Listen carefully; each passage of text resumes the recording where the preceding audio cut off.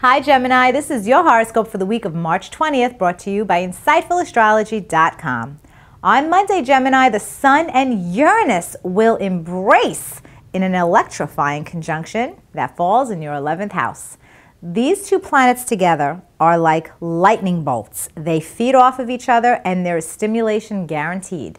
If you have any kind of presentation to give, or if you're involved in a group activity, you're going to be very vibrant and radiant as you shine your innovative, progressive light out into the world.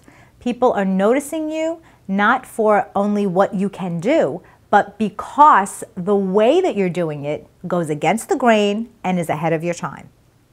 On Saturday, Venus and Neptune will link up in a beautiful conjunction in your 9th house.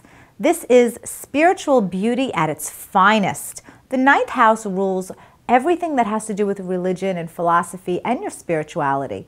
And Neptune is the planet of great faith. Venus is the planet of beauty. So whatever it is that's happening now in your world that revolves around your spiritual beliefs is likely to be illuminated, and you'll feel quite inspired and very optimistic about your own morals and your beliefs.